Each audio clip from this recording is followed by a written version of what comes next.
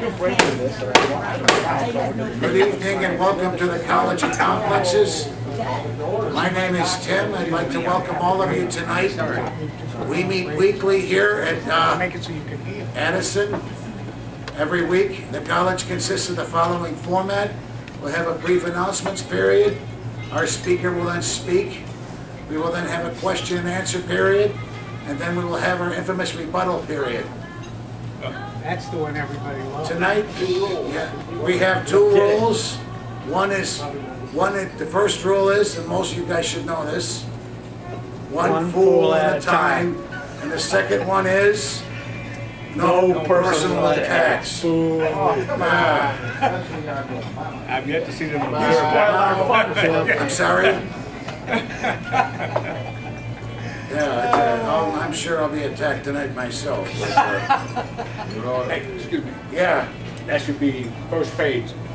Well, I don't want them to be able to read that. We'll get it down to the first page when we start. So, without further ado, I will introduce our speaker. And the topic, June 10th. It's called Chicago in Black and Whites, and our speaker is Lowell Thompson. So give a big hand, a round of applause to Lowell Thompson for his presentation tonight. And Mr. Thompson, you are up anytime soon here. Thank you. Thank you. Okay, you're up. Thank you.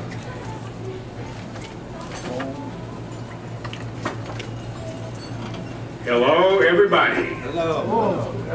This is a pretty interesting looking crowd. Good. Compared to last time I was before this August group. Wait a minute, no, this is June. It's not an August group. I don't think You got it. We got the joke. You got it, okay. I used it last time, but it was in September. I think it worked better We got it. last time. Anyway, the last time I remember that I was in front of this group, there was almost a fight before I said a word. So this time, I hope if there's going to be a fight, it happens after I talk, not before. It's Charlie. Huh? Yeah, and I actually have two. I think you're in luck today because I have two things to talk about. Although I built this as being about my latest project, which is America in Blacks and Whites. But I'm doing the first aspect of it on the city that I believe is the most indicative of America's racial problems. At least the big city that is most a prime exemplar of America's racial problems, which is Chicago, and the city where I just happened to have been born 69 years ago. But also, as a bonus, and just in case my PDF didn't work, I have another project that I just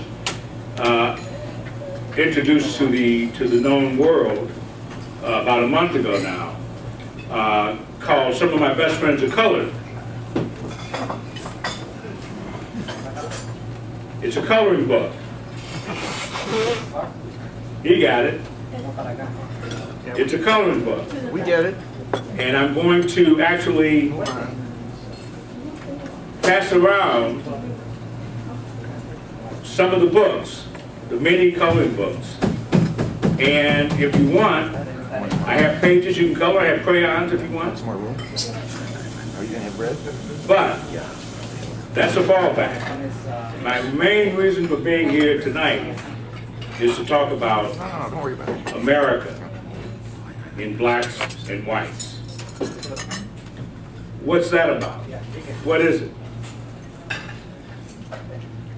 I'm doing a book. I plan to do a book.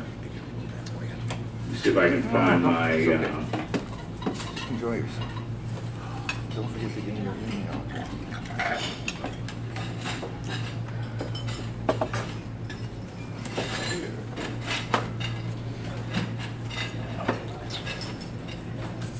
This is a book that I wrote that I think I presented to you guys about a year after it came out.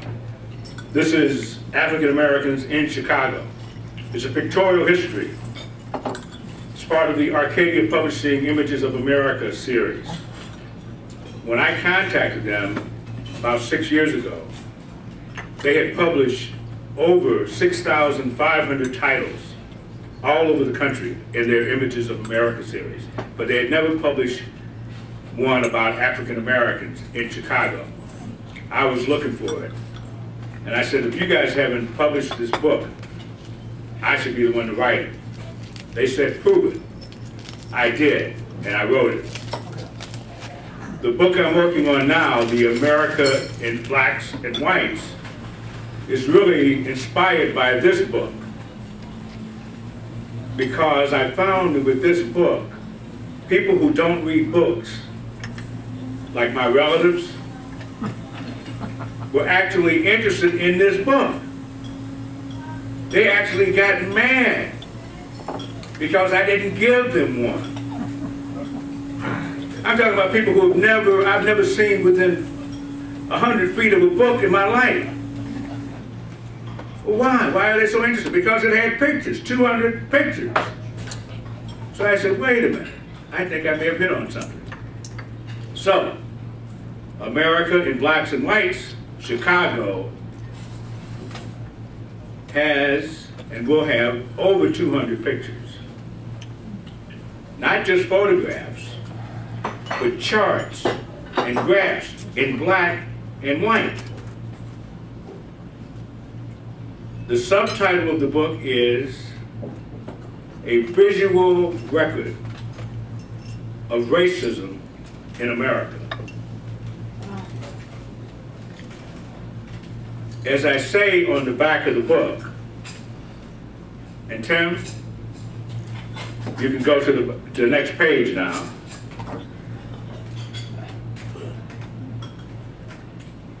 As I say on the back of the book, I say, well, there's a picture first. There's a picture from the 1919 race riot in Chicago. It's a picture of a Uram, some people say white, man, or two Uram men throwing something at a Afghan man on the ground. They're in the process of killing him. This is not a reenactment. This is an actual photograph. I found out later who took it and it's not kind of the circumstances, but that's another story. Anyway, that's the visual. What I say on the back of the book, and this is just, it's rough, it's not totally done yet, so you might be able to give me some input on it even. It starts with, why can't black people make it in America like everyone else? I say, I've heard that phrase, I've heard it said, I've heard it implied all of my life. I've heard it implied by people who are conservative, people who seem to be liberal, people who are rich, people who are poor. I've heard it spoken in those exact terms or implied all of my life. I hear it now. I see it now every day. I see it in the news media. I see it in the New York Times, which runs story after story about crime in Chicago, but never does anything to analyze why that crime happens. Never connects the dots back to the beginning. That's what I'm going to do in this book. I'm going to show the pictures, undeniable photographs and or graphics that were done at the time, contemporary graphics of America in blacks and whites. And my basic premise is, when I show these pictures and show this, it's really evidence of why black people can't make it in America like everyone else. I've got pictures of the 1919 riot. I'm going to have documents that are the black codes that were written in the 1630s and 40s when the Americrats, that's my word, I coined that term. When the Americrats here decided that the quickest way to wealth, the only way to actually make the American colonies viable was to turn human beings, Africans, into subhuman beasts. When they started changing the laws and making the laws so that the human beings who were, at that point, the Africans, were treated a lot like the Europeans, indentured servants. But at some point, they decided, in order for us to really make the money we need to make, and to make this a viable going concern, we need to turn these human beings into subhuman beasts. And they started passing laws that said, from this day forward, anyone who is not of the Christian faith or of a certain national background, like British or Irish or a continental background like European, those people will now not be considered human. That's what basically, in essence, the black codes and the black laws did in the 1630s, 1640s, 20, 30 years after African Americans first arrived in the British colonies in Jamestown. I will have pictures and documents of those codes, those laws written. So when somebody asks, anybody that's not asking it as a rhetorical question, why can't black folks, why can't you people make it in America like everyone else? I want to show them this. I mean, if it's not a rhetorical question. Now, mostly I see it's a rhetorical question. And I have a tendency to answer rhetorical questions. Now, the person who asks a rhetorical question usually is not looking for an answer. He's looking for an argument. He's looking for you to be intimidated. He's looking to bully you into shutting up. But I've learned that there are answers to rhetorical questions. And this book, America in Blacks and Whites, Chicago, will attempt to graphically answer the question. Why can't blacks make it in America like everyone else? And it goes all the way back to the beginning. Next, Tim. Gotta get now.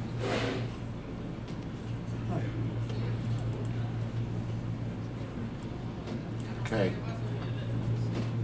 I got it. Okay, the next image is actually an old image from the 1940s at Union Station. A classic shot in black and white. And I use this as just an introduction to the idea of immigration. And this, as I said, this is not, the book is not done. These are graphics to show the basic concept and the direction of the book. So that's Union Station to introduce the idea of immigration. Next.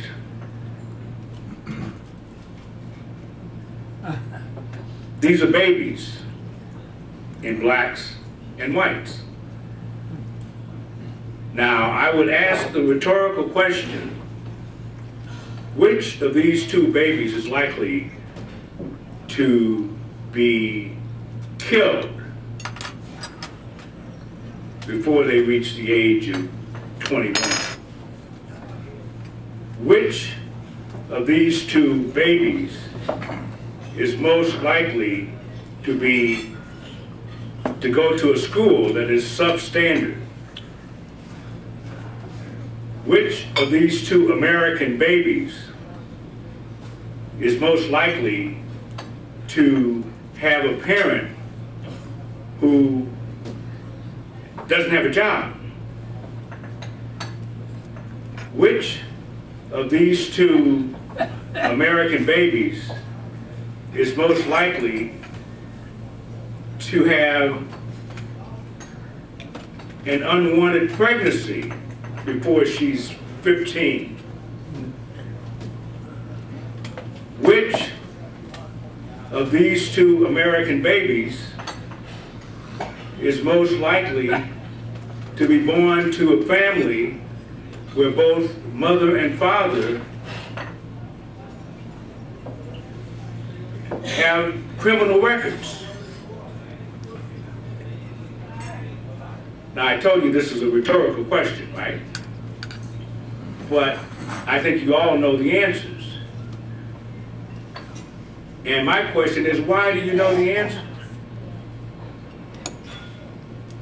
Now, some may say, well, you know, the black baby is more likely to be born to parents who are shiftless, who don't take care of their kids, right? That black baby is more likely to just be screwing around with every Tom, Dick, and Harry, so she's going to be pregnant before the white baby. But I asked the question, why is that? How did that happen? Where did that come from? Are these two innocent babies inherently endowed with traits that make them more likely to do one thing or the other? Or is it the conditions that they're born in? And where did those conditions come from? In this country, the land of opportunity and equality.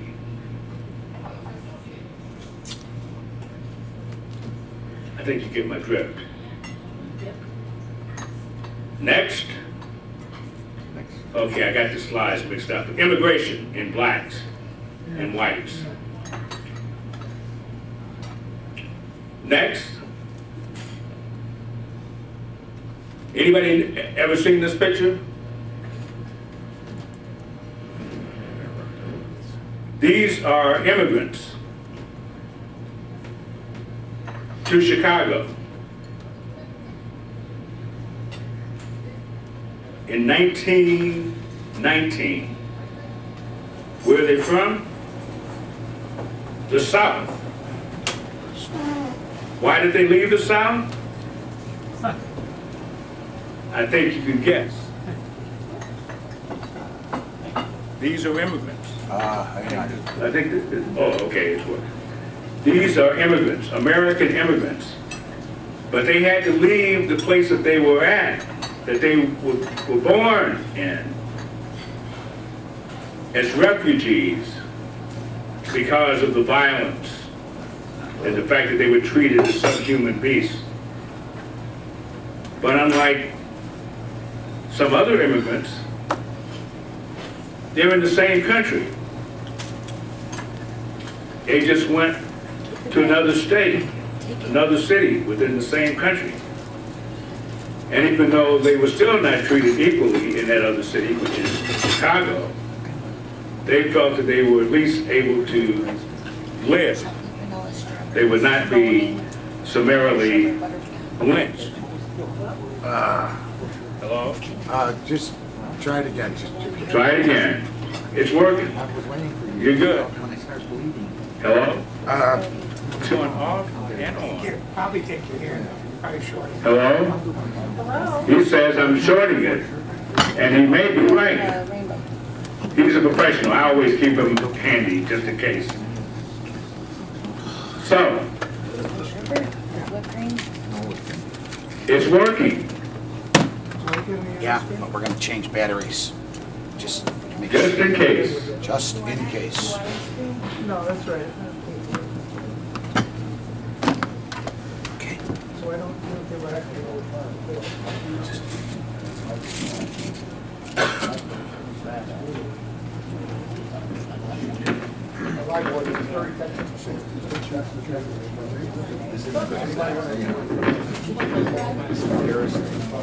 Immigrants.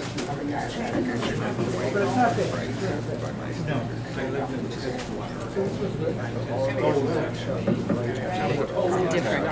I don't have to drive.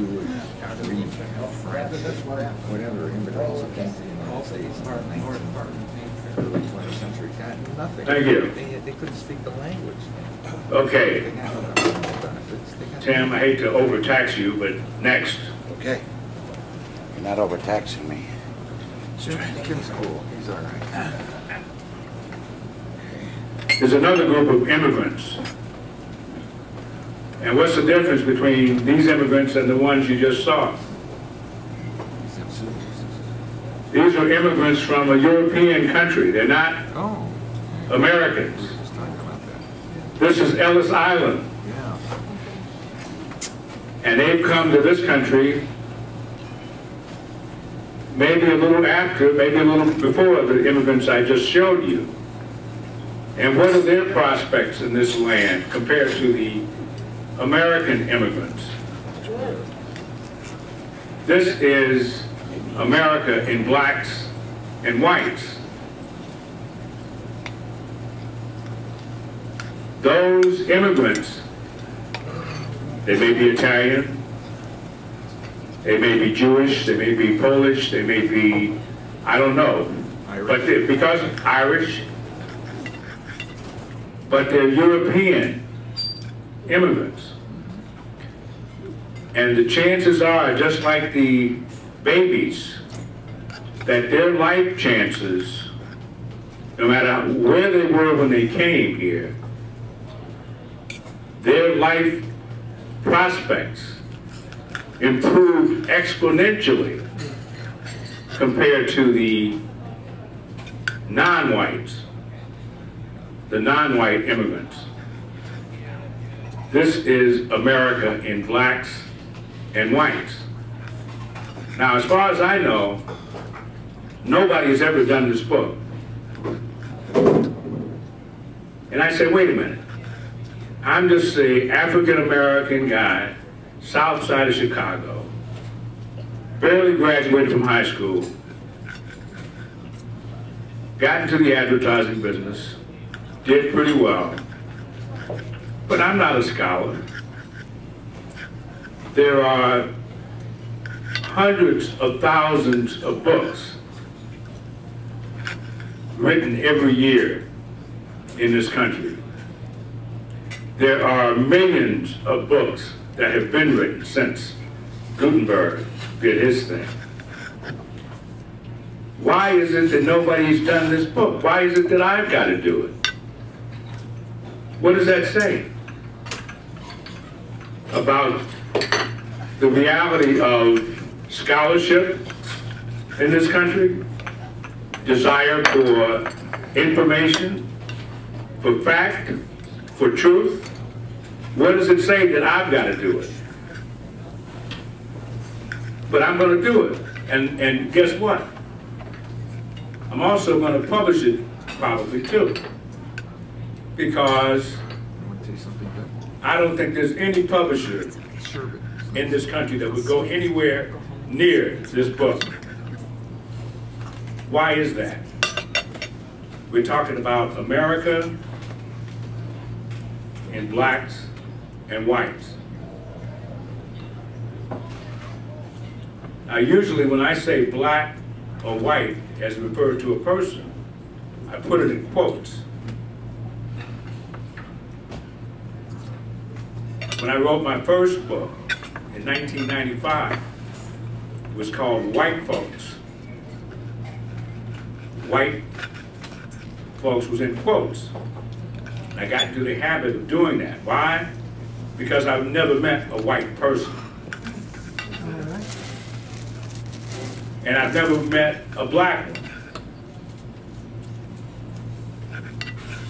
Now everybody looks stunned, as though they actually have met white people. and black people. I actually did this for the first time, the demonstration that led me to my coloring book. I did it in front of your group the last time I spoke. And I said, how many white people were in the room? And I had a whole bunch of people raise their hands. And I said, well, how many black people were in the room? And I had a few people raise their hands. Then I held up a white sheet of paper. And I said, I want all you white people to come up here and put your hand on this white sheet of paper. And let's see how white you are. And I said the same thing to the black, so-called black folks. Which brings me to my coloring book that I published the first mini version of a few weeks ago. And I'm going to pass a few out for you guys to kind of just look at. Would somebody help me? Chris, could you help me pass some of these out? And this relates to America in blacks and whites too.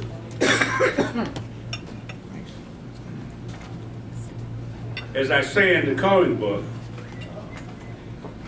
we're all colored people. Some of my best friends are colored, and we're all colored people. We're all part of the human spectrum. There are no blacks, pure black people I've seen.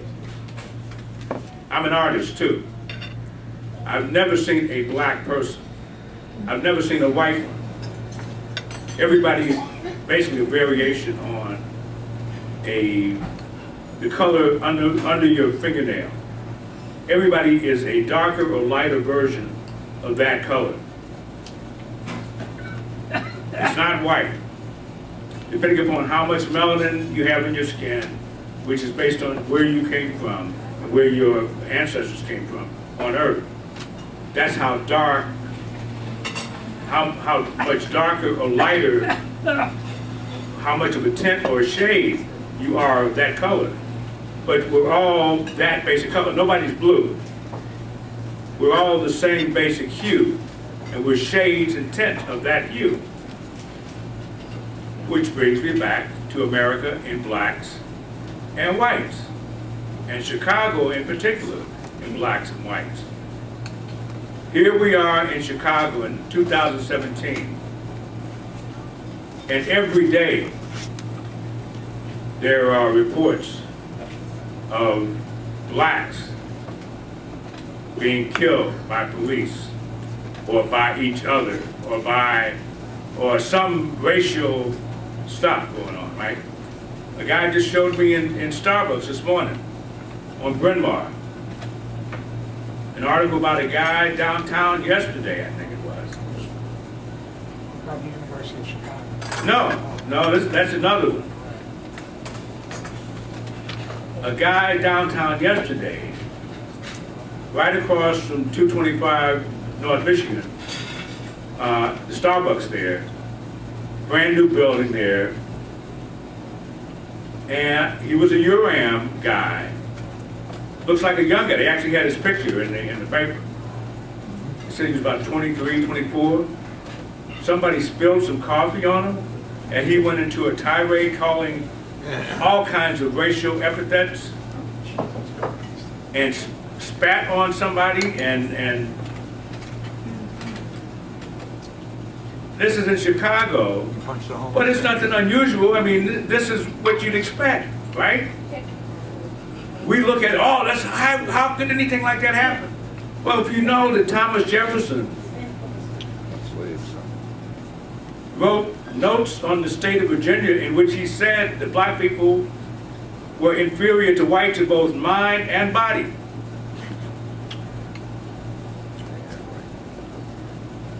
When you understand that the country was founded on the idea of white supremacy,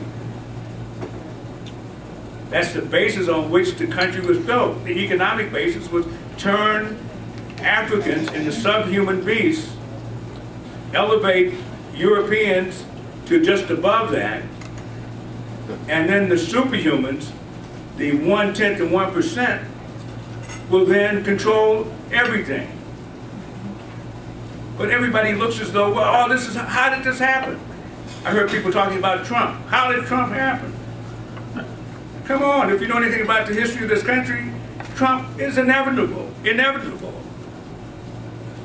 It's amazing that he hadn't happened sooner, but he's going to happen again unless we finally, mostly the white people. Why the white people? Because there are more white people, or people who call themselves white, who think they're white in this country. They're the majority. They're the people who elected Trump. And they elected Trump. They said, well, no, he wasn't really elected. The popular vote, he didn't get the popular vote. But that's just a technicality, right? The white people, the Urams, a lot of them who elected Trump were Democrats. They hated the idea of a woman being president so much that they didn't vote. I mean, this is my analysis. From what I've read, 10 million votes that voted for Obama, and African American, those 10 million sat out the election or voted for Trump. These are people who voted for Obama. So I get back to America and blacks and whites. That's the essence of the question. Maybe because I'm an ad man. I'm a recovering ad man, I should say. Because I'm a recovering ad man, advertising man, I tend to try to boil things down to the simplest terms. And that's probably one of the reasons for my coloring book, for my blacks and whites. I'm trying to boil it down to the essence.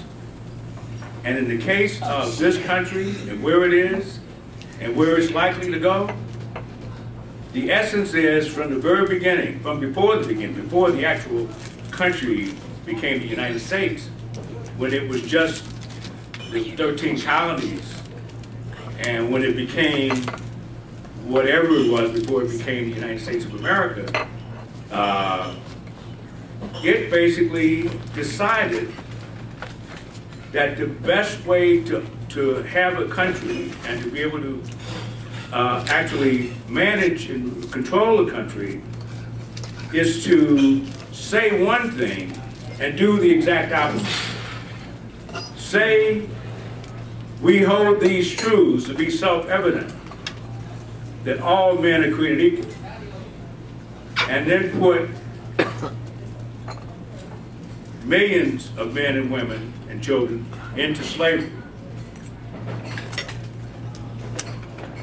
We're still dealing with that decision. Jefferson, those guys, Madison, they were all slave owners. They all believed in their supremacy, not necessarily the supremacy of all white people, but them as white folks. And they built a country based on it, even though they said, we're going to say all men are created equal as a sales pitch. So PR, I call Thomas Jefferson one of the greatest PR men in the history by writing the Declaration of Independence. That's a piece of work. Sophistry. He flinched. But I'm waiting rebuttal. I mean, I say these things in the hopes that somebody will say, hey, you're wrong. Here's why.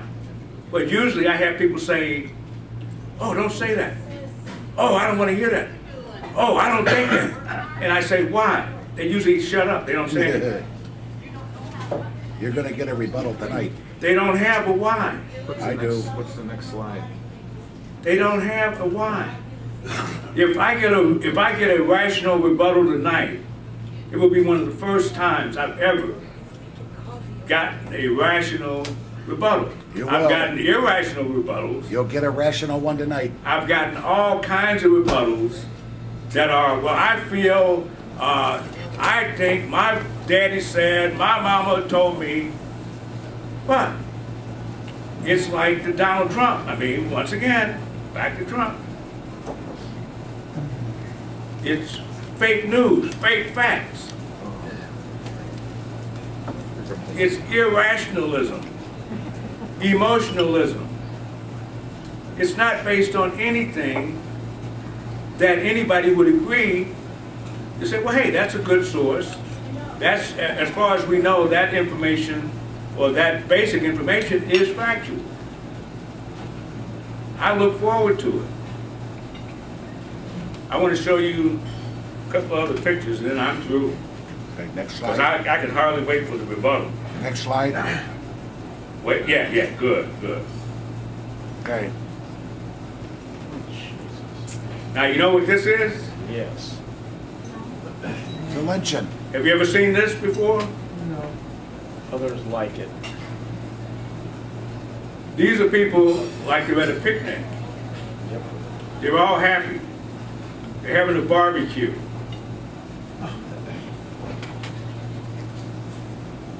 Now, some people will say, well, hey, that's a few guys, a few people. They're not us. They don't represent us. But they do.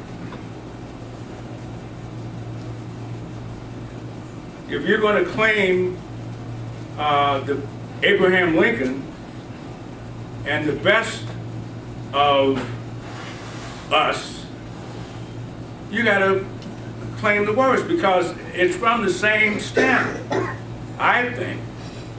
Thomas Jefferson said blacks were subhumans, were inferior. Thomas Jefferson made them slaves and kept them as slaves. James Madison, same thing. James Monroe, all of these people. So when somebody, like when Timothy McVeigh, I remember, blew up the federal building in Oklahoma City, and he was wearing a Thomas Jefferson shirt with a Thomas Jefferson quote on it. And when I hear about Breitbart News or Steve Banning or the alt-right or the Ku Klux Klan, and people say, well, how do those people ever get those ideas like that? You go to the founding of the country, you go to the founders of the country. That's where they came from. That's what they believed. If you don't know that, it's because you're the product of the American education. They don't teach that. So you're legitimately ignorant. As a matter of fact, I want to write a book called The Miseducation of the Caucasian.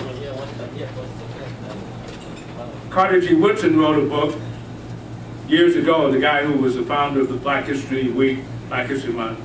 He wrote a book 80-some years ago called The Miseducation of the Negro. But our problem in this country right now is a miseducation of the Caucasian.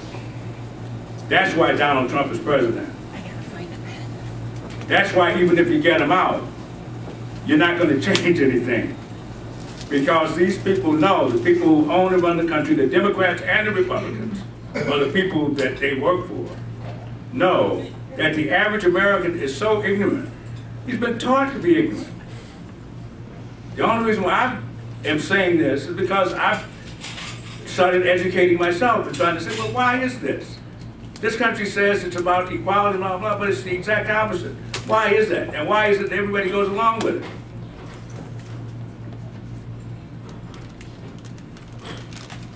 Any answers?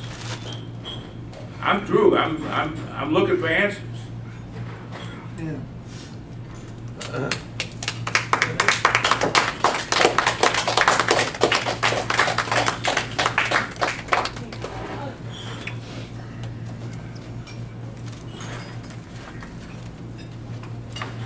You're welcome. Give me 5.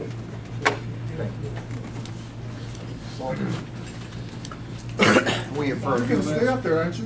We have questions. Oh, I gotta stay up there, okay. Yeah, Okay. people will ask you questions. Oh, okay. So this is question and answer. Okay.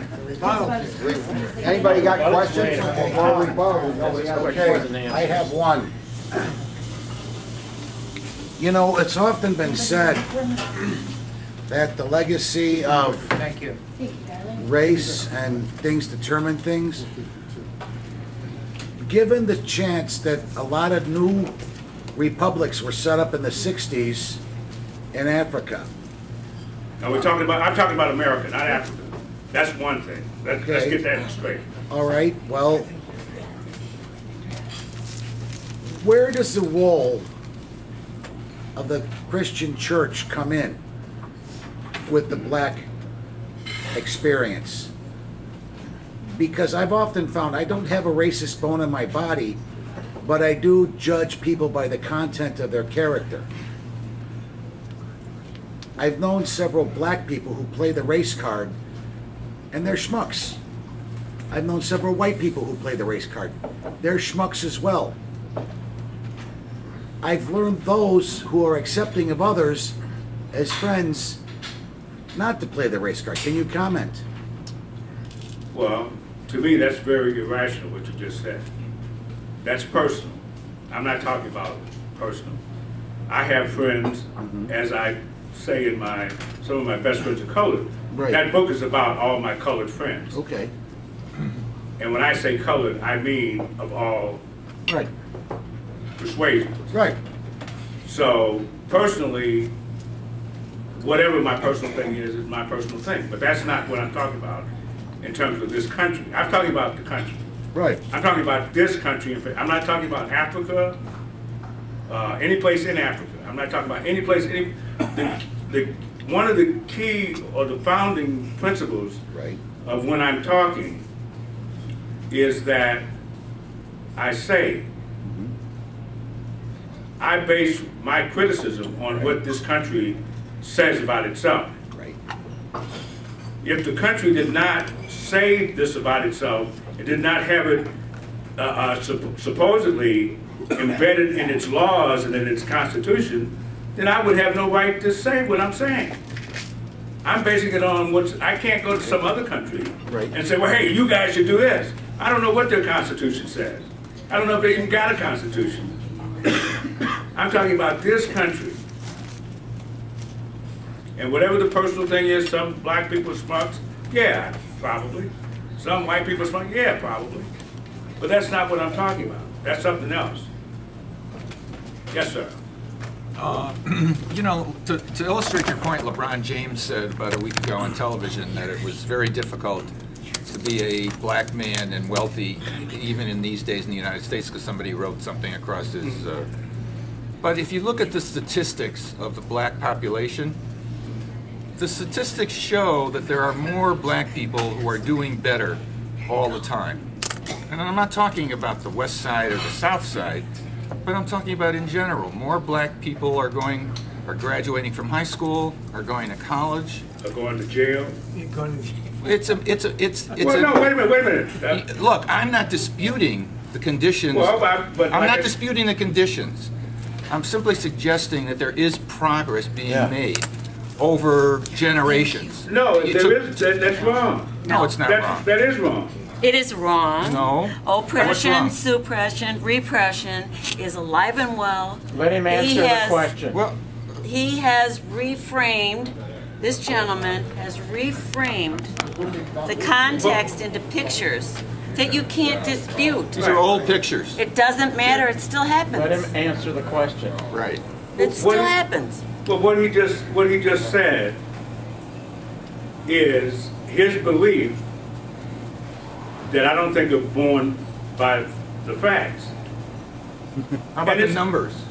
Excuse me? How about the numbers of black people doing better, living in better neighborhoods, kids going to school, kids going to college? You know, I don't know. Maybe if you were talking about 40 years ago, you might have a point compared to what do you think happened. things have changed in 4 years? That's at 40 years. 40 years. If you were talking about 40 years ago, maybe you would have a point.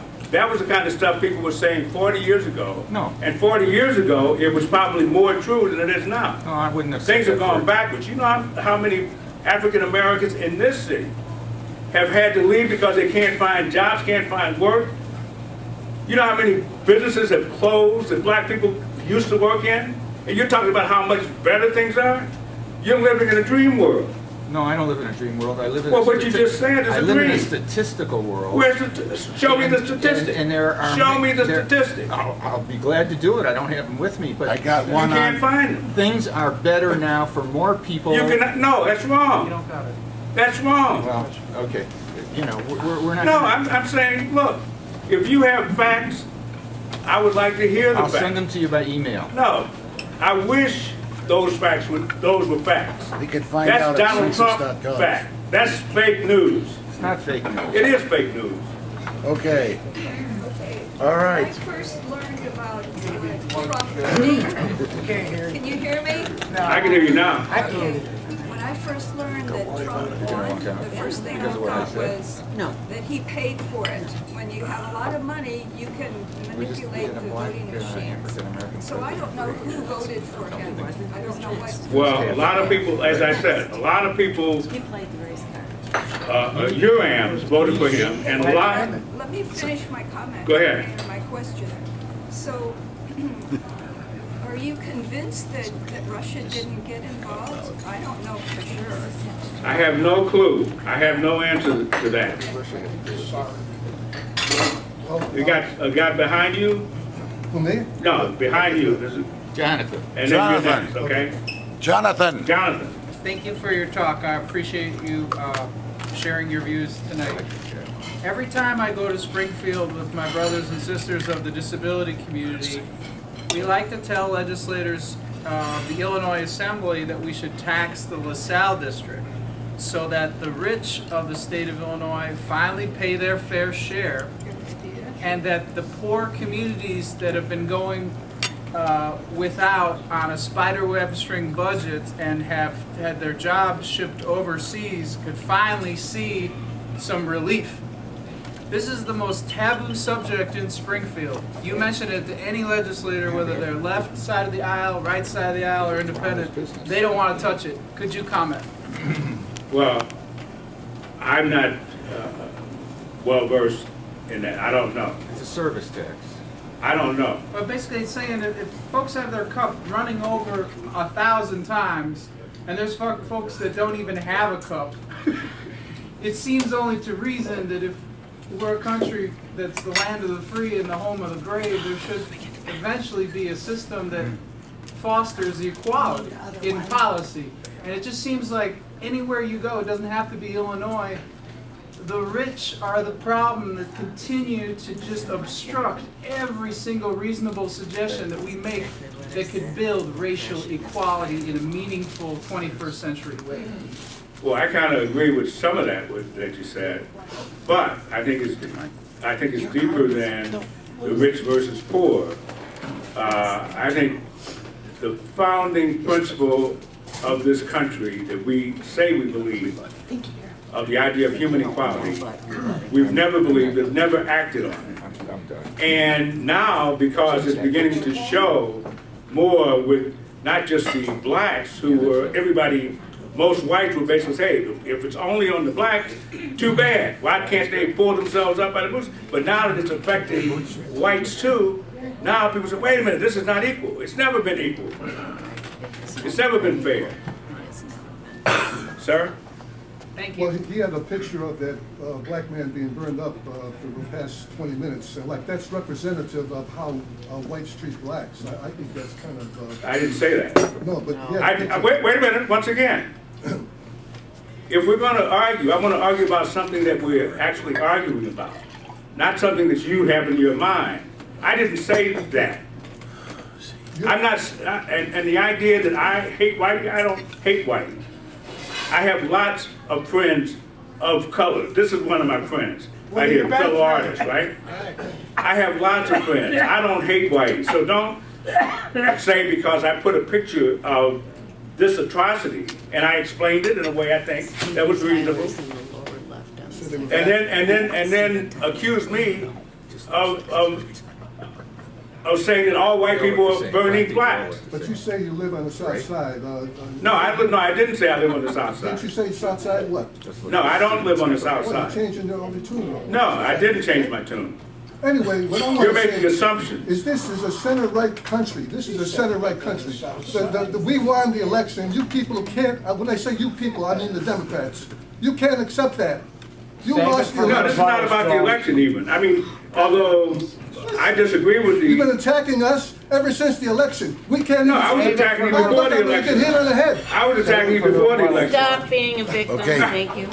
May I remind Black our... Lives Matter attacks us. We don't attack them. But I'm We not don't part of burn them Black... up. I'm not part... That was in 1920. Hey, I'm not part of Black Lives Matter. Your All right. pictures from the 1930s. You're arguing with somebody that's not here. Okay. You know what I'm saying? I'm for the blacks. I'd like to have a conversation. All right. Rational conversation. Can with we you. move on to the next question, please? Please. All right, next. Who's got another question? Somebody asked the same question. Me. Raj. Okay, ask a question, Raj. All right, Raj. Now, you are talking and you have a legitimate point. You are right about history. And you are right probably lots of things today. Okay? Condoleezza Rice was there in a height of the government. Colin Powell was there. Obama, we had a senator from here, a lady senator, black. Carol Mosley Brown. Obama was 8 years there. He promised that he's going to make everything equal.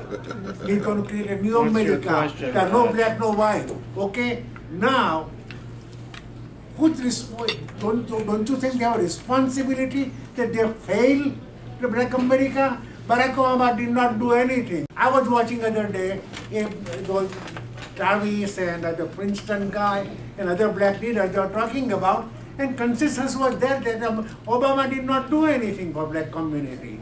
So you have the opportunity. America gave you the opportunity to be highest level in this country. Trump is doing for his people.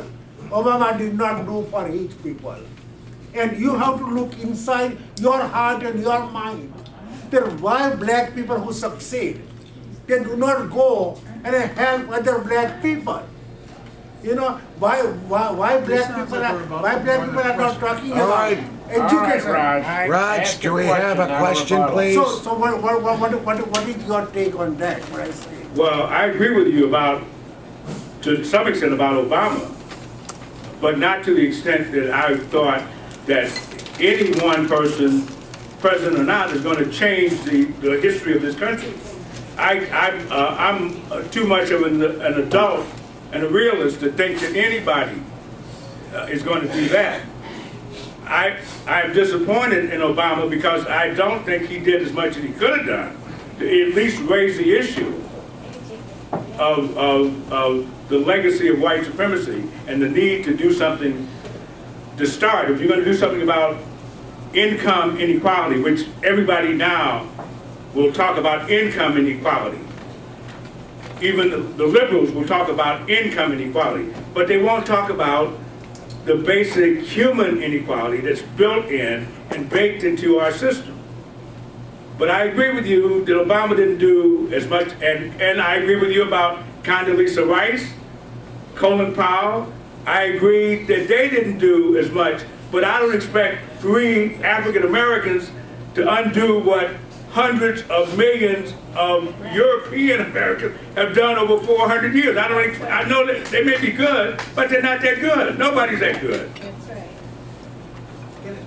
Can I follow up one little thing? Okay, why aren't you talking about education? Why aren't you talking about when you get a job, you do the best job? Why aren't you talking about culture? You know, why aren't you talking about how to prevent pregnancy or not to create a birth, okay, when you do not have the resources? Why are you not talking about that? What are the problems and present us with solutions? Why not? Well, I think those are problems. I agree, but I don't think talking about it at that level. It's like after the fire has burned every room in the house, and it gets to your room, then you're concerned about doing something. The fire started 400 years ago. All of this stuff and all of this culture that you're talking about is not a result of yesterday or 2 days ago. And it's not a result of the African Americans who are usually the victims of the problem, not the cause. You and a lot of conservatives have the same mentality. They want to talk about cancer only when it's about to eat up their whole body. They don't want to talk about the cure. They don't want to talk about where it came from, or prevention, or just finding the cause of the disease. It's a very narrow-minded, to me, way of thinking, I think. But maybe that's just a conservative, that's just a way. And I don't disagree with all conservatives about all conservatism. There's a lot of stuff that I agree with that conservatives say. But there always seems to be this idea that let's just deal with the problem right now, and let's not think about where it came from. And let's just look at the people who are the victims of the problem. Let's not look at who may have caused the problem and how they caused it and how they perpetuate it. Let's forget about that because they're rich people and we want to be rich like them. So let's just try to get to be as rich as we can, as fast as we can. Now, maybe I'm wrong, but that's my take. Okay.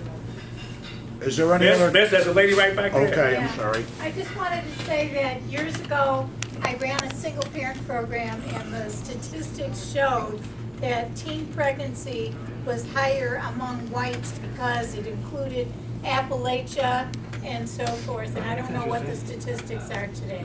I'm not surprised. But once again, as I said, I'm a recovering advertising man. I spent 35 years creating advertising for some of the biggest ad agencies in the world. Anybody ever hear of an ad agency called J. Walter Thompson? Yeah. Leo Burnett? Yep. Young and Rubicam. I worked for all of those agencies. Straight out of Robert Taylor Homes, 20 years old. I spent my career in the belly of the beast for a lot of you people you would think are the beast. I've learned a certain amount about how things work, how business works, how big business works, and how people are manipulated, and how to manipulate them. And you are all, you're the victims of that. You are the target. We like to use the term target. Better word. Yes. You are all the targets that we as advertising people are trying to manipulate and brand your brains to buy our brands. How many other people here? Anybody else worked in the advertising business? Yes, sir. Yeah, I did. Then I went into the newspaper industry. Okay, so you understand better than most the realities of public propaganda, commercial and so-called social, or what we call it? Well, we called it public enlightenment. Public enlightenment, yeah, public enlightenment. And you see how he said that, right? You see how he said it. We called it. So, but I'm saying the only reason why I have the attitude I have, one, because I'm retired. I've had time to think before a change. I've had time to sit back and say, well, why was that like that? Why are things like this? And because I was in the advertising agency business and I saw how big business works and how easily people are manipulated by what they think are the way things are, or the way they should be, or the way it's always been, that I'm just now saying I'm a recovering ad man and I'm trying to undo some of the damage.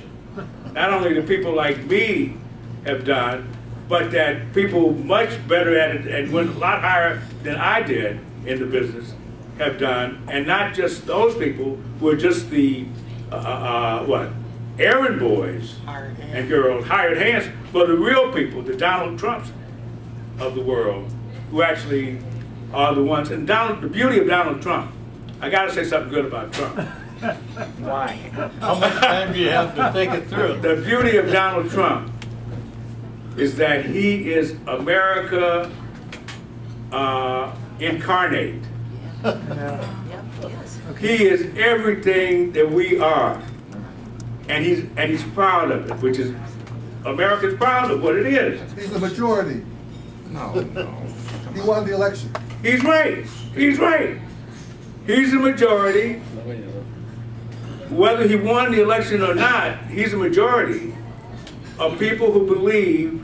Because if it wasn't, if people didn't believe that a rich guy, a con man, swindler, a narcissist, if they didn't believe that he should be president, he wouldn't be president. Evidently, enough people believe they want a con man, crook, liar. What about Hillary? Yeah. Hillary's in another class. Hillary's not a saint to me. Hillary's not a saint to me. But I don't think, as a matter of fact, here's the analogy I use. I said people had a choice, and I was talking specifically about so-called Democrats, the 10 million who didn't vote for Hillary, who voted for Obama.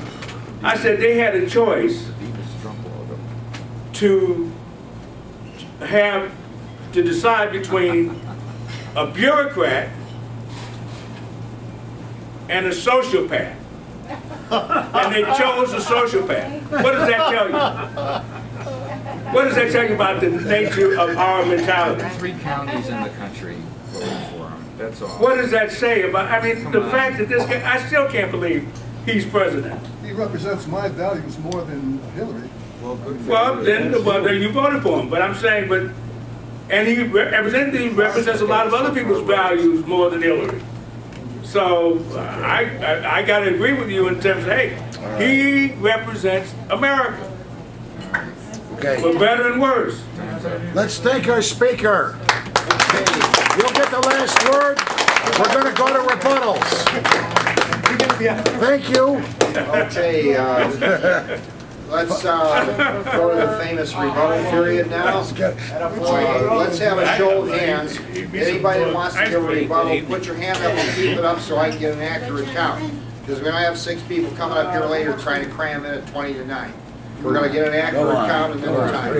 Oh, no, Okay. we do not want Yes, I 1, do. 2, 3, 4, I told you. 5, I'll turn the camera. Roger, I'm worse than 6, a loaded gun. 7, Really? He's got the count. Then we need to hear it. Oh, yeah. Look 9. at my Okay, anger we got circle. 9 rebuttals. Let's hear it then. That'll be 40, My enough anger for is 5 starting minutes each, or less if you can say it in less than 5 Okay. minutes. Okay, come on up. This guy's Okay. dying. Thank you for the speaker for your presentation this evening.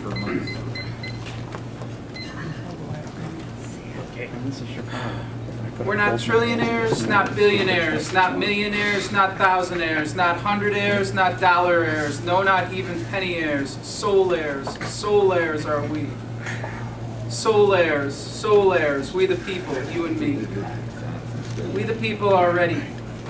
So that mountain of money who thinks his joke's so funny, who thinks his kiss is honey, who thinks his hate's so lovely, that cauldron of nothing, who claims that wars ain't bloody, who claims that rape's so studly and that ecocide is so sunny, that billionaire ain't got nothing on we. That plutocracy, that oligarchy of greed. Those billions ain't nothing like you and me. That collapsing from within vampire's casino street. Soul heirs are we. We the people are ready. A new day is as close as our will to be free. Another world, a Mother Earth community. Soul heirs are we. Martin Luther King Jr. once said, in the human rights revolution, if something isn't done and in a hurry to bring the African American peoples of the world out of the long years of poverty, the long years of hurt and neglect, the whole world is doomed. And we saw that with the election last year. There were a lot of people proud of dooming the world with the American extraordinary wealth and power and influence that is just, it's like wildfire from Washington, D.C. If you've got people who don't care about the basics of peace, equality, love, democracy, transparency, justice, and respect for Mother Earth, whatever it is bad for the people who in this country disagree with Trump, you can imagine it's 100 times more worse for folks who don't have the economic opportunities that someone like I might have, a non-disabled, white, male, English-speaking, born in America, living in the suburbs person. So just times that by 100 other folks who are in the country, times that by 1,000 by folks who are disabled or political dissidents, times that by 1,000,000 if you're in a country that is in a totalitarian military dictatorship, especially one that has the consent of Washington, D.C., the support of our tax dollars, which is the irony of it all.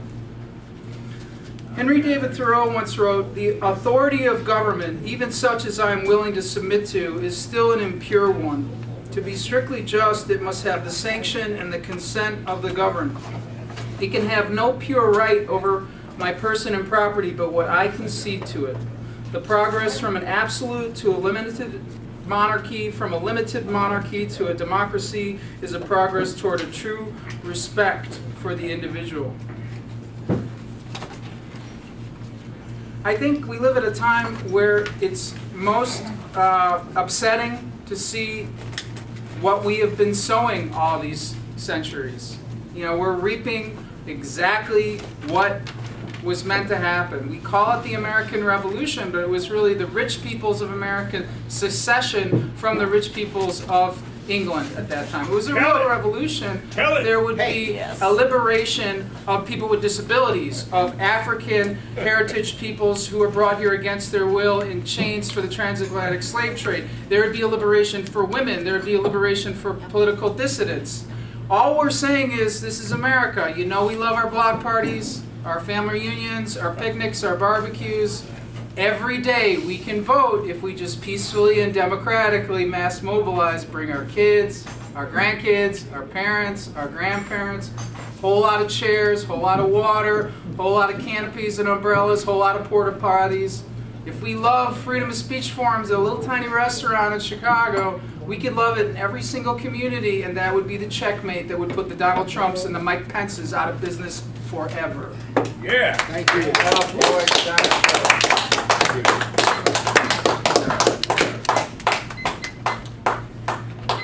I should start out by repeating, I said this a couple of times, I believe in what Carl Schurz said. He was a Republican from the 19th century. Said, "My country, right or wrong, when right to be kept right, when wrong to be put right." So I believe in that kind of patriotism, if that's patriotism.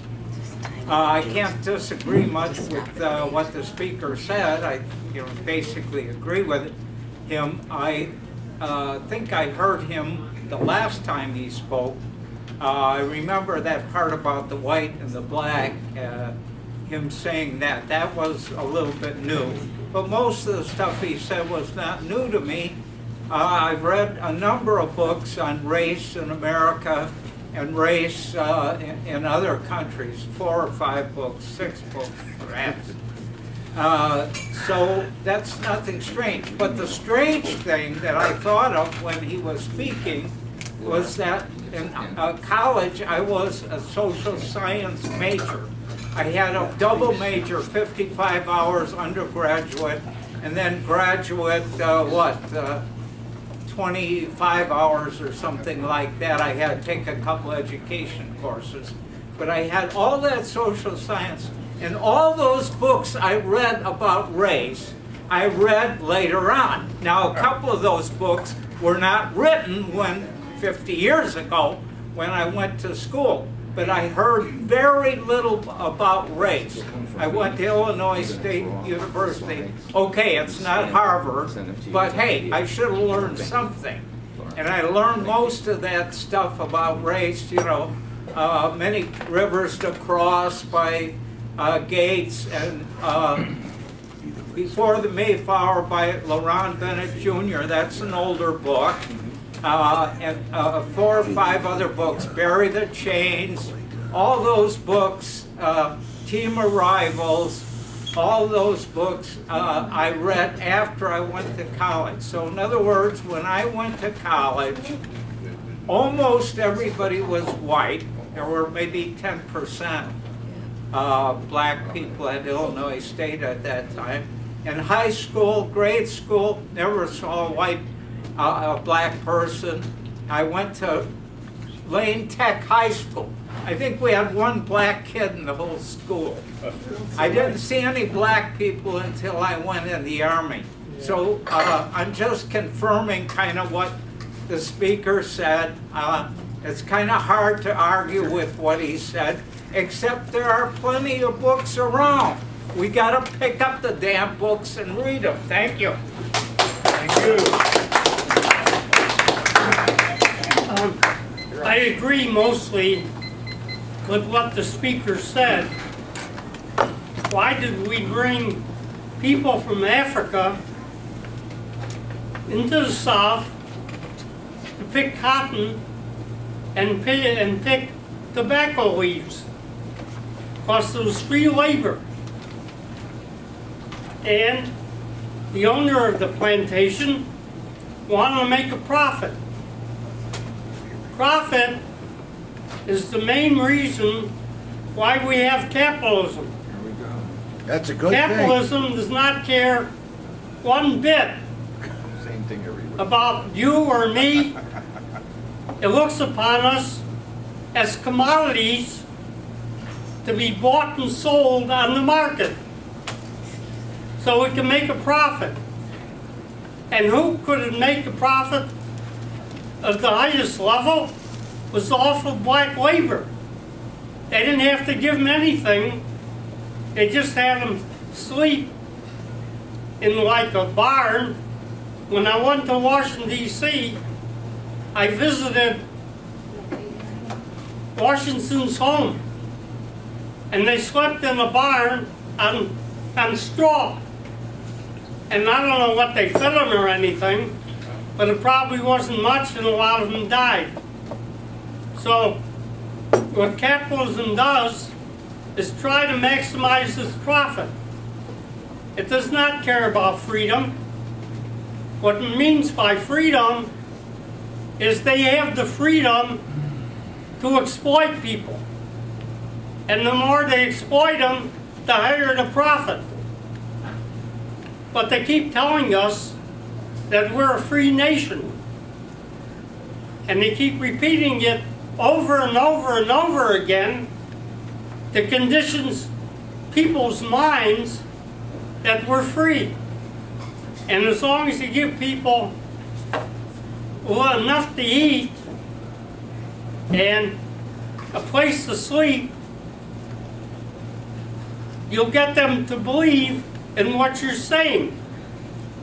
There was one short piece of history where the working class, except for the blacks, made a pretty good living.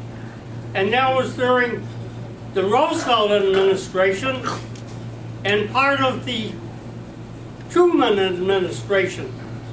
It lasted from about 1933 until about 1970. And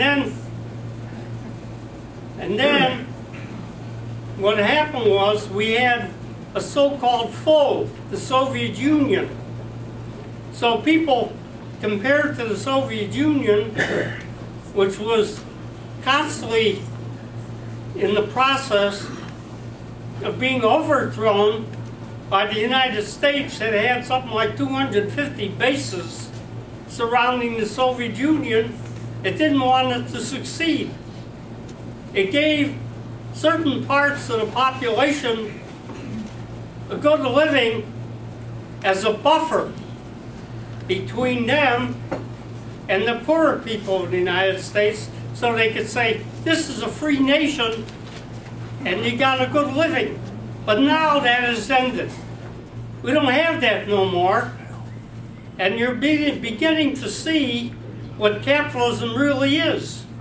That's why they voted for Trump, one of the reasons. The other reason, of course, was the fact of the prejudice that they indoctrinated most of the people in the United States with. So they voted for Trump because they figured he'll bring back jobs, no matter what he said. Of course, that was all a lie. The United States is not a free nation, never was a free nation.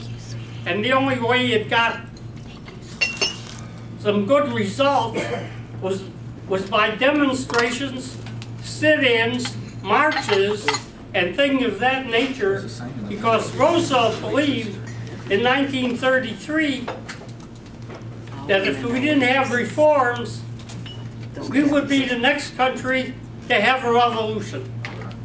All right.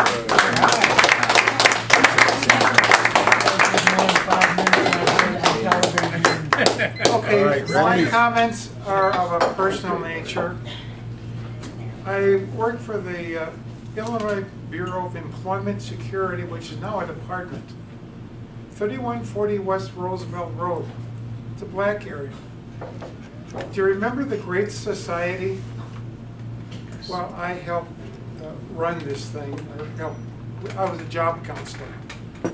So basically we had black people coming in there, and we had microfiche back in those days. We didn't have computers. So we tried to give them jobs. There were various jobs and various things. That was the Job Corps. Anyway, among other things, what I did is I encountered this guy by the name of Dennis Wilson, a young black man. And none of it, by the way, all the staff was white. Of course. Anyway, they didn't like this guy, so they gave him to me.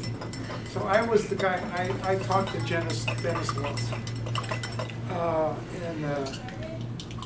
don't know if I ever really got him a job, but I was able to talk to him at least, and he really had a beautiful smile. It turns out that he was raised by a grandmother. Yeah. And not too much, I'm not sure how long he lived, not too much after that, he went into the black community and he was killed.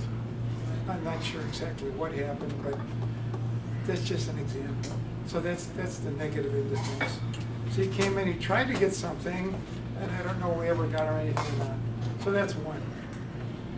Two is a fellow by the name of Sanders Hicks. Sanders was in Evanston.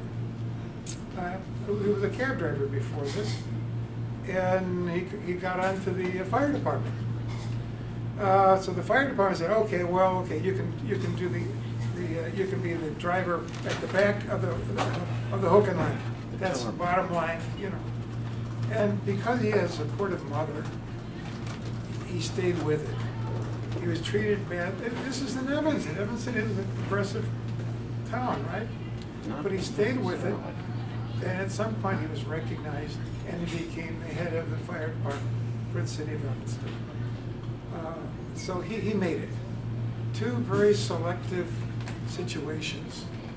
One man that made it, he's dying now, he's 90 now. And the other, a black man who never did make it, and died early. So we've got a lot of work to do.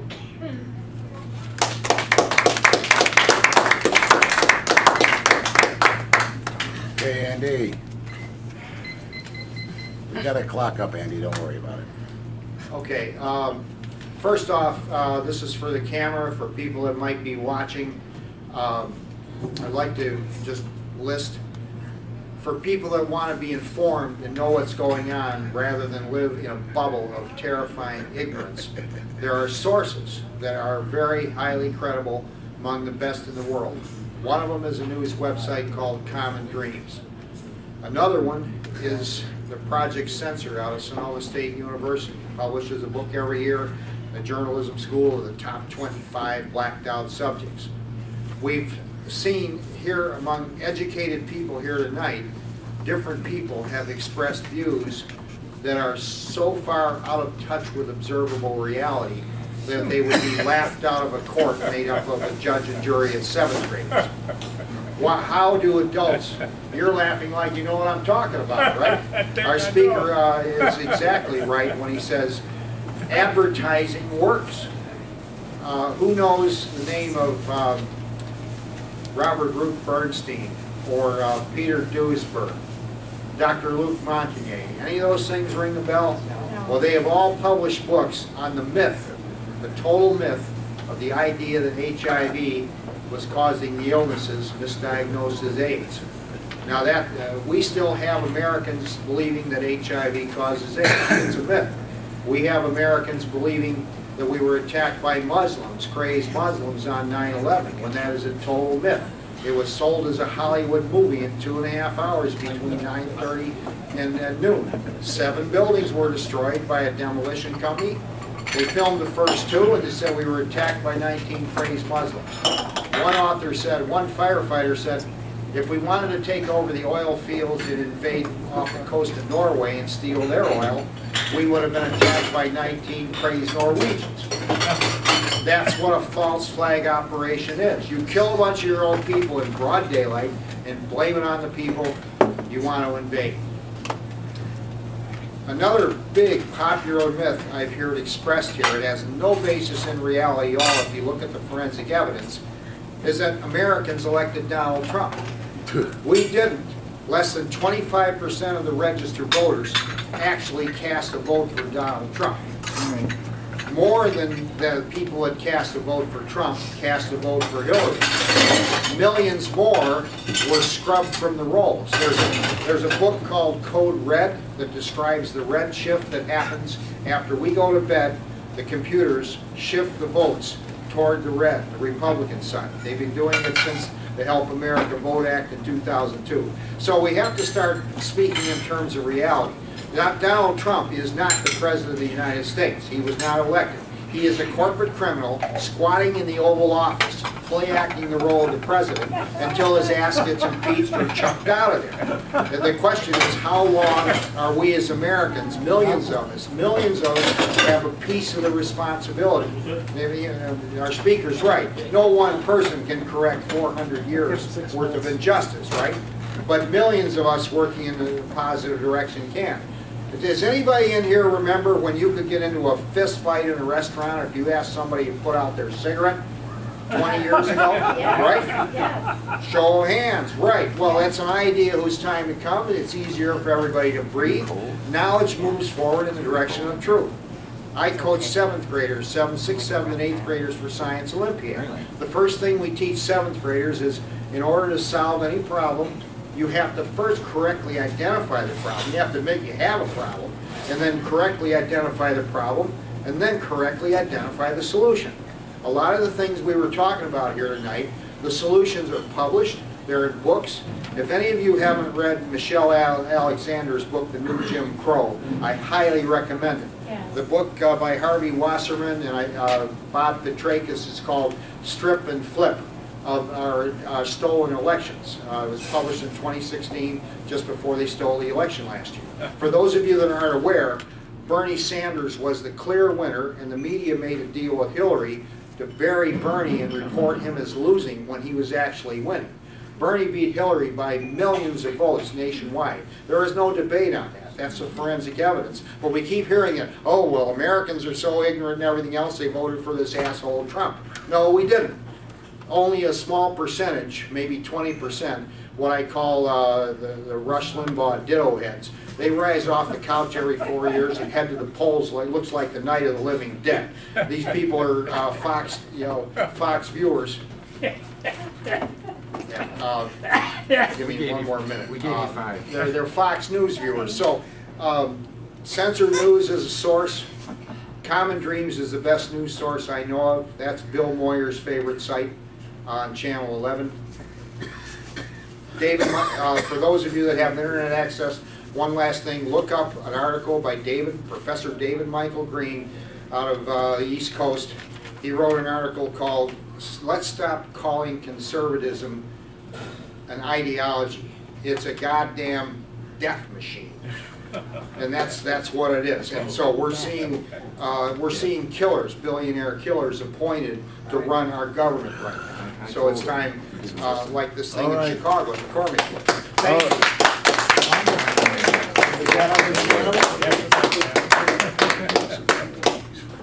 Like our speaker tonight, I was also in the ad business.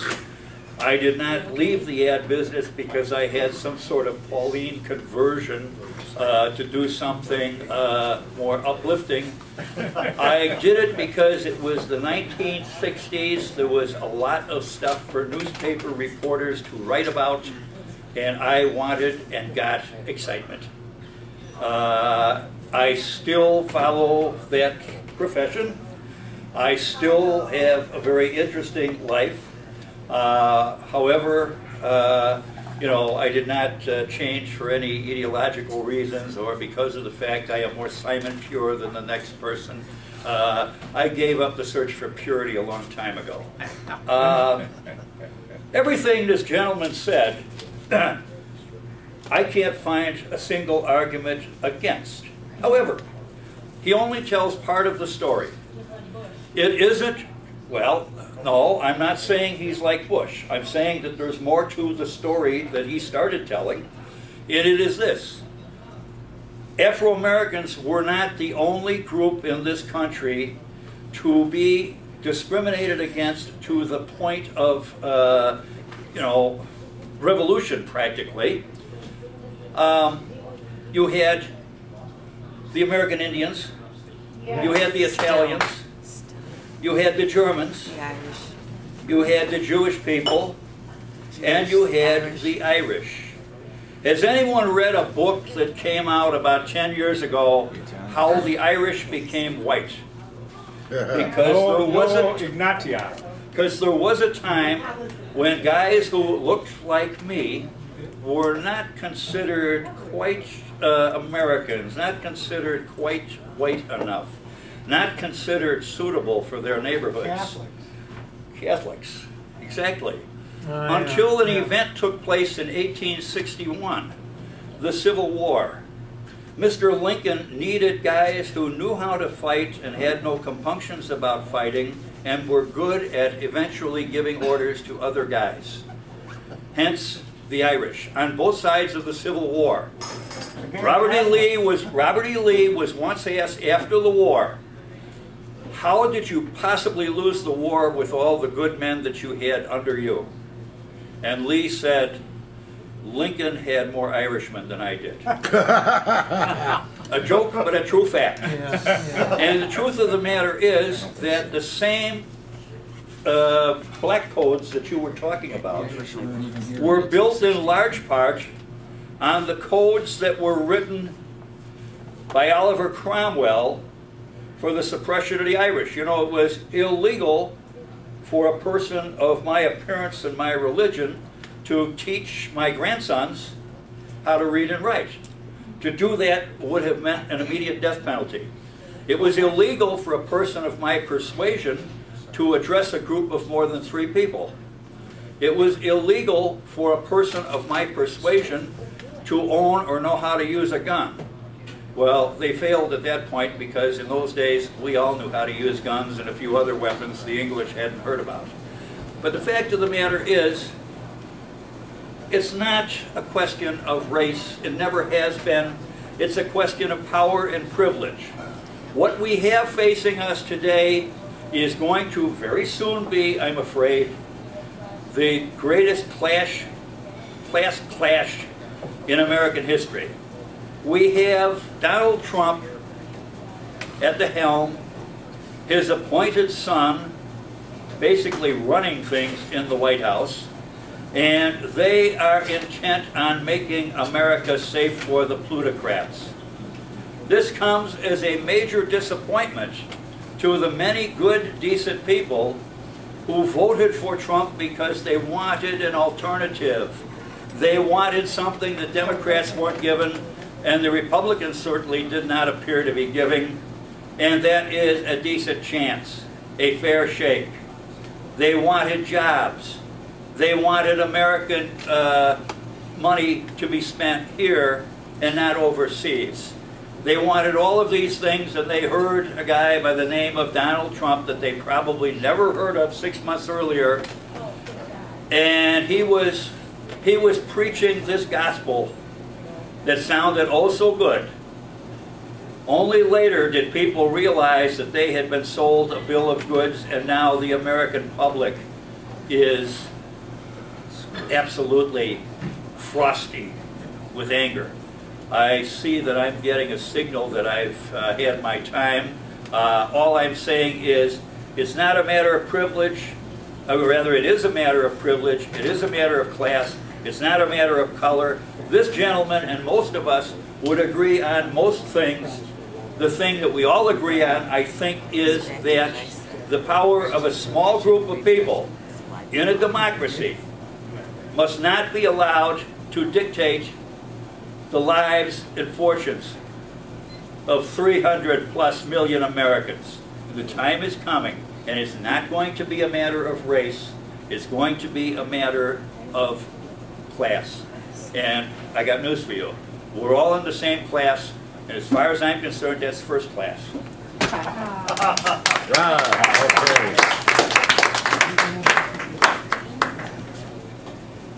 My name is Raj Patel. Interesting talk. Some black leaders, they want to look back. And there are lots of black men, lots of young black men who wants to look forward. You know, one day I had a talk with a Jewish man, Christian man, and me. I'm Hindu. And a Christian man says something and Jewish man got upset. And he said, you know what? For a salvation, you got to believe in your God. For my God, I have to work hard and prove myself that I can make myself. And this is a difference here. All of you are thinking that, you know, all of you are Christians, you think that Jesus is going to give something. Because as long as you believe in Him. So you want to believe in a good idea, you want to believe in a good story, and you want to go to what you can say good moral. It doesn't happen. If that was going to happen, Jesus would have done it. Jesus did not do it. And so what your all morality, it's all talk. Next time we can discuss some speaker on this topic, we got to get some speaker who will say what good things are going on. How black men are making a progress, black families are making a progress, and how hard some people are working, and how ambitious they are, and how deliberate, and how hard they want to get educated, make alliances, form a network, and they are succeeding. This thing is bold. Okay, this guy talking about what happened yesterday. Every ask Mormons. I went to university in the University of Utah. Ask Mormons what they went through. Ask people who went on a trail to California and settled in the West. What happened to them? Read the story about what happened in the prairie when they were established. Or what is the story of Chicago? Nobody had an easy time in this country. Period. And they don't have easy time. I had 2 degrees and I was homeless. I drove a cab. I sold on a street. I went to flea market. I did it. You know, I was a rich man's son. But I said I want to do my own way. And do you know something? I think that's the best decision I ever made. Because somebody had to go and tell black man that you have to carry your own burden. Nobody's going to care for you. You're not going to look somewhere to somebody to carry your burden. Okay? You got to prove yourself. You got to work hard or whatever you have to do it. I had a black customer. Okay? I had lots of black customers. Okay? And I know a lot about black young men. I had 3,000 accounts of black men in my business. And he came, he bought clothes from me, and then he owed me $1,000, disappeared. I didn't see him. I couldn't find his address, nothing. Okay? 3 years later, all of a sudden he showed up, wearing a nice suit and everything, and he says, I want to talk to you. You're the Raj, right? I say, yes, I'm Raj. You know, he says, I owe you some money. He said, can you pull out my account? I pulled out my account. And he paid everything he owed me, including interest and everything. And do you know what he says? He says, I always thought I can make it, but I did not have enough money to buy clothes. That will make me look good and be presentable. And you know something? I find everybody, I ask everybody money, nobody gave me. And I came to your store to give me credit. I bought those clothes, and I got better progress. And finally now, I'm making lots of money in California. Okay? These are the people how black men have been, there have been bad black people, and there have been lots of good young black men I have worked with. I know them. Okay? When you guys are talking like this, don't you have better story about success? And do not, let me tell you something. You are never, black or white or anybody, nobody is going to succeed in the future. If you're making babies, then you cannot support. Nobody, if you are creating a problem before you start your life, you are screwed. There is no future for you. I have talked to white women, everybody same story. Okay? One second. Okay. And what I'm telling you is that think carefully about your life, work hard, be honest, and do lots of networking, and do something for black men. Build bridges to white people and white men, because they are your problem and they are your future. Thank you. Okay, I'm next. I'm next.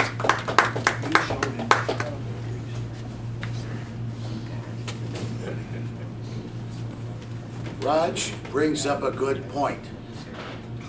I am going to be the first to admit, yes, that the black man did not get a fair shake in this country.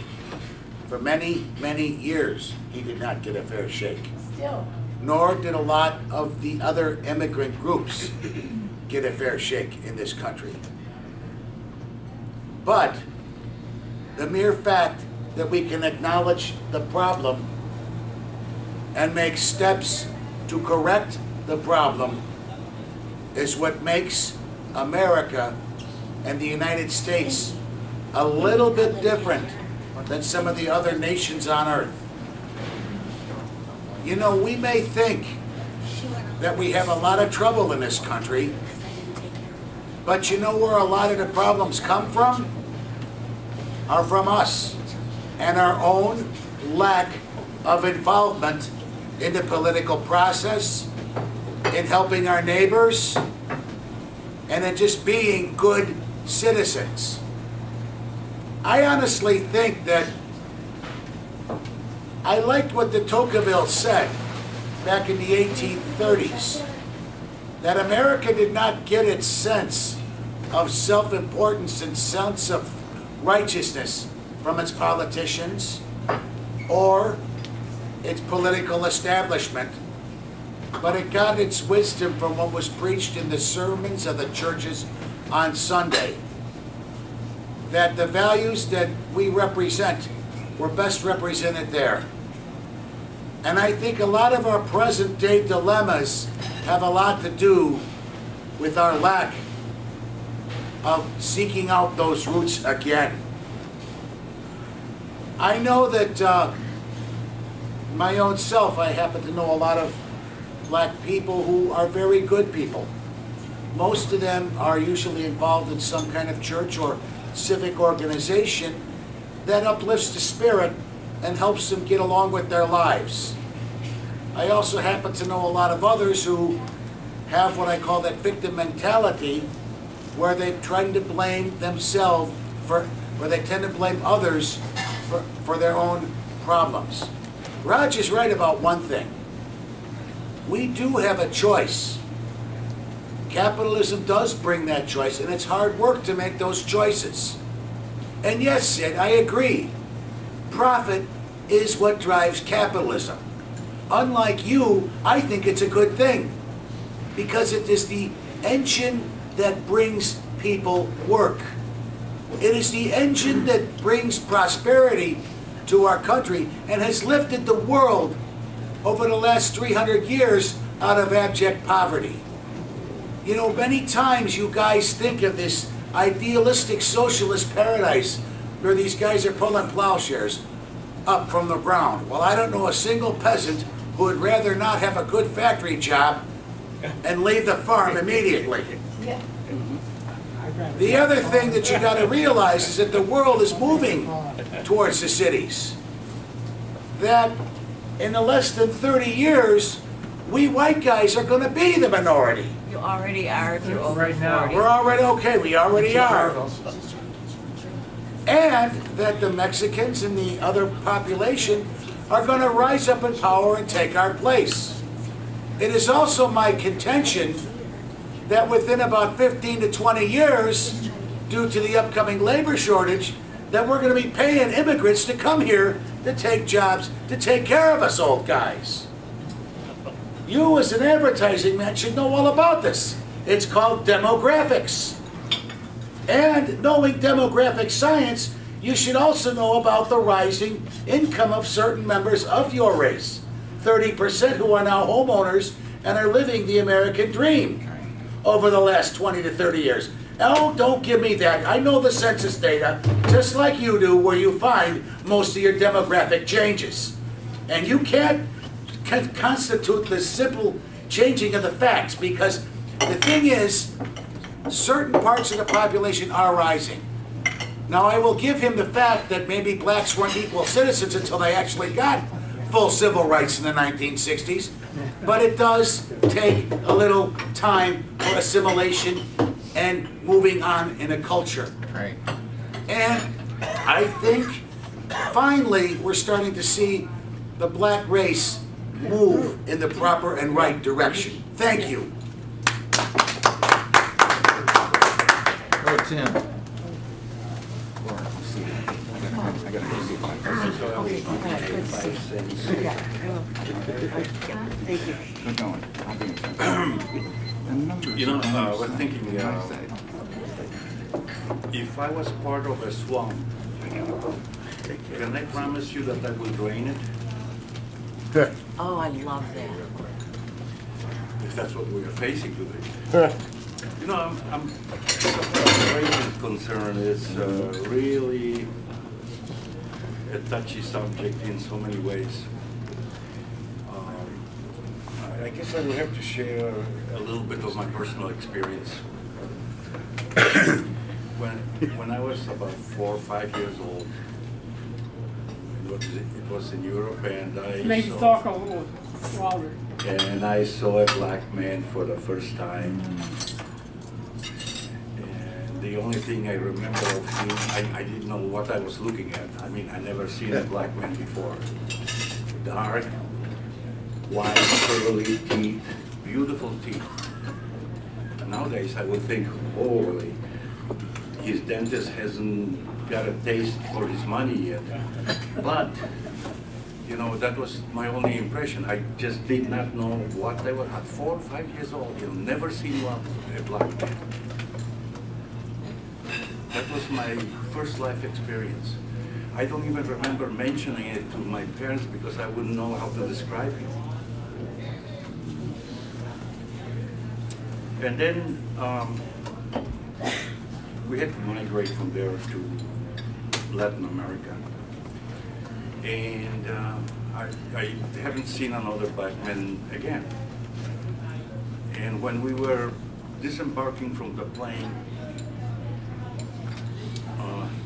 by the way, this black man that I saw in Europe was in American soldier's uniform. And I was disembarking from the plane, and I was about 5 years old. I only remember seeing a guy dressed as a policeman, and he was somewhat dark. And I remember, I was walking with my parents, and I remember just making a turn and running back to the plane. I couldn't explain it. It was so automatic, like I was running away from somebody. And as time went on, and we ended up living in a small village surrounded by jungles, and I had the privilege of exploring the jungles. At that time, I did not know what a mulatto was or mestizo or whatever. I saw this big, from very white to very black, daily, on a daily basis. And I was growing up like that until I was about 14, 15. Not one day did race was coming into my mind. I actually was looking at a black person. It occurred to me that he was black.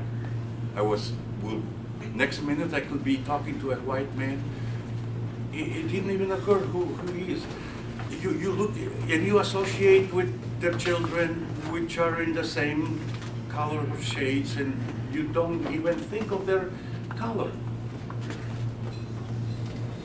And it was such a mixed society, and there was intermarriage. Nobody questioned anything. And I was flying here, and I was already 14, 15, and I was starting high school. And PE was strange to me. I didn't even know what it was. Physical ed, PE. And it was, I had no English practically, but I saw in this gym 5 black guys playing basketball. And to me, that was a strange game. I only knew about soccer and baseball, a little bit about that, that's about it. But we did already played before, so I joined them, and you know, they accepted me. I mean, I was just like the 6th wheel. And then all of a sudden I saw that they was surrounded by white students around. They were just looking as if something strange. But this was in Chicago, by the way. And, you know, I said, this is weird. Personally, I never thought that this kind of phenomena happened here and didn't happen over there. And then that was my first realization that I heard the word racism and the comments that I heard from then on. You're kidding. Okay. You know, I could not, I had to learn what racism was and then start practicing. Not that I wanted it, but when you are in the crowd, you got to go along with the crowd.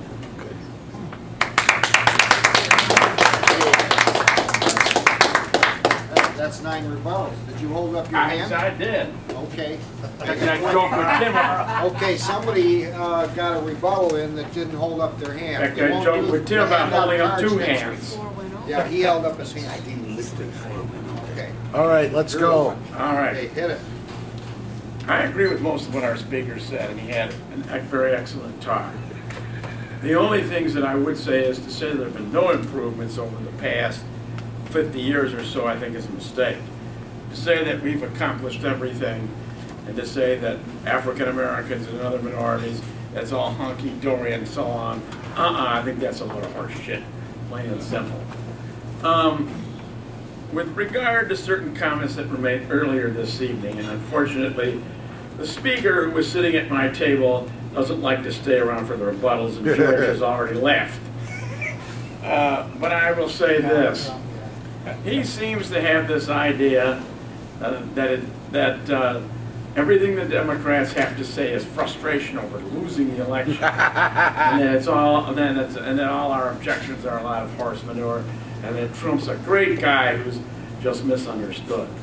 Well, I'm sorry if that's true. Hitler was a great guy and he was misunderstood as well. He was misunderstood. I have no sympathy for this. On the contrary, I think that Hillary, in fact, won the election, at least in terms of the popular vote, and it's only because of our rigged electoral system. And one of the first things we need to do is to amend the Constitution to get rid of the Electoral College once and for all, and have presidents chosen directly by popular vote, period, plain and simple. And I'm sorry, I think that what's going on in Washington with the investigations by Robert Mueller and the recent Senate hearings looking into James Comey, I think this is all worthwhile. And while I've had my differences with Mr. Comey, given his record, I tend to believe him and not Donald Trump. Yeah. I'm sorry, I don't think that. I used to think that George W. Bush would go down in history as our worst president. Worst human that we can. Well, and then along came Donald Trump. He now compares to him, the younger President Bush now seems like a positive genius. A positively able president. He at least knew how to govern regardless of whether he did it well or he did it ill. I refuse to call him president. Donald Trump has no more idea, has even less idea of how to run this country than does my cat.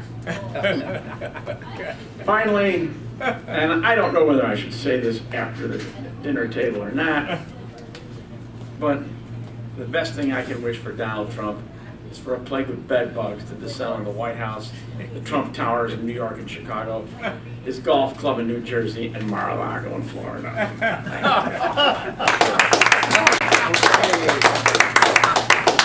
Thank you. Our speaker will have the last word. One final note that nobody mentioned, for those that are really interested, it's out on DVD. Greg Palast has a book called The Best Democracy Money Can Buy.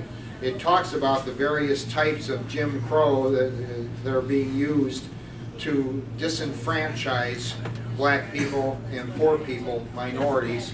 The DVD, Best Democracy Money Can Buy, the book, and the website. Greg Palast is the best investigative reporter on vote theft. So let's everybody get on the right page and stop thinking that we're voting these criminals into office and that's because we don't have any common sense in America.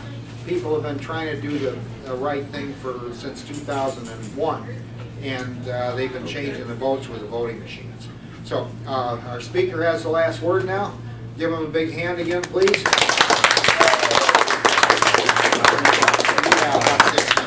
You get the last word.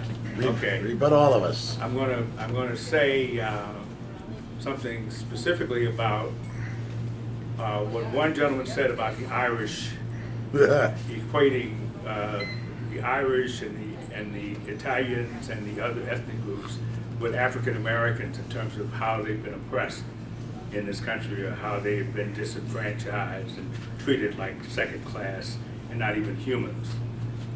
I'm talking about, as I said before, I'm talking about this country. I'm not talking about England.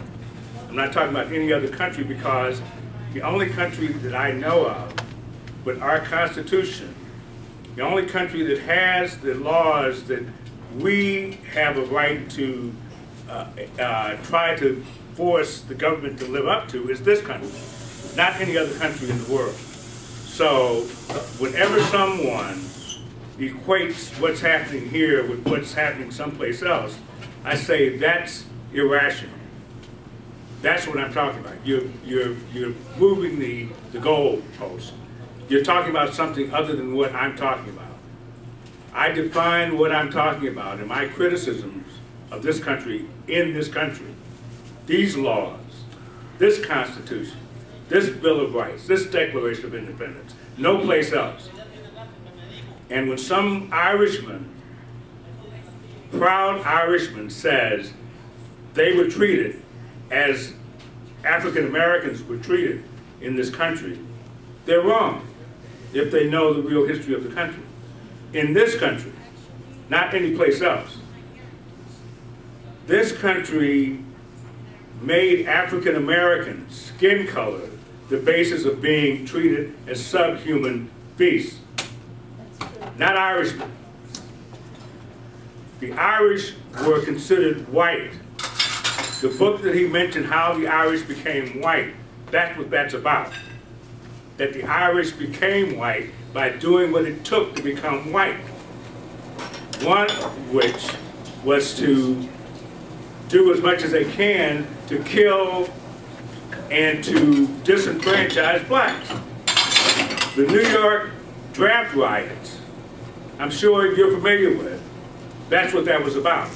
The Irish who killed and burned orphanages, black orphanages, because they didn't want to help free the slaves who may come and compete for their jobs. in New York. There was a book called White Cargo a few years ago that talked about the Irish and how they were treated as slaves in this country. But it did not say they said they were treated as slaves, but they were wrong. They were treated like slaves, but they were never slaves. They were never disenfranchised, dehumanized in this country and declared subhuman beasts of burden. Commodities, chattel, that's one thing. So don't equate any European ethnic group with what was done to African Americans. And not just done then, but done now. My point as an Adman, once again, one of the things I wrote in another book I wrote called Brand New Race, and another book I wrote called RaceMan Answers that I talked about last time I was here. African Americans were branded. They were the first big brand in America. The British, the Americrats, the people who ran this country, or who were the second string Englishmen who came over here to develop this country, they decided that in order to develop the country, they had to brand human beings as subhuman beasts. And they branded African Americans. That was the first big product in this country. That was the basis of all of our economic wealth. African Americans at one point, from what I understand, was worth more than the land itself, the labor, the African American labor. So don't equate, I mean, if you want to be correct, you can be fanciful if you want. You can believe whatever you want. But in the days of Trump and false news, fake news, alternative news, I stand by factual news based on accredited books, accredited writers, and historians. And the Irish, the Italians were never treated as African Americans, then or now. They were not dehumanized and told to be and branded as subhumans, the brand which is stuck after slavery. More important, I say, maybe than slavery itself, was the branding of African Americans, of humans, as subhumans. And the brand still sticks. The thing that the other gentleman said, the gentleman just before last, who said and talked about how he didn't understand race as race until he got here in this country, that he began to understand race for the first time and how he had to become, in order to survive, a white man. That's the branding of this country. That's the way this country has worked from 1619, when the first Africans got here. That's the brand on which this country was built. Bigger than McDonald's, bigger than Coke, bigger than Apple. The branding of African Americans as subhuman beasts. And until people like you, fairly intelligent, I believe, actually understand and admit it, there is no hope for anything else. You can't have, some people are talking about arguing the class versus race. No, it's not a question of class versus race. It's a question of humans versus people who want to make others subhumans. It's a question of the elites making all of us, in reality, even though the middle class and the whites who were given jobs thinks that they're above the other people, they basically agreed to go along with the scam, with the crime of turning humans into subhumans so that they could get jobs. That's class. That's the class you're talking about. They're of the same class. We're all of the same class. Humans, period. And until you understand that, we're in trouble. Thank you. Thank you. Gavel us out, Andy. Devil it's out. Okay, thank you all for coming. That wraps up the College of Complexes on June 10th. We'll see you all next week. Thank you. Good night.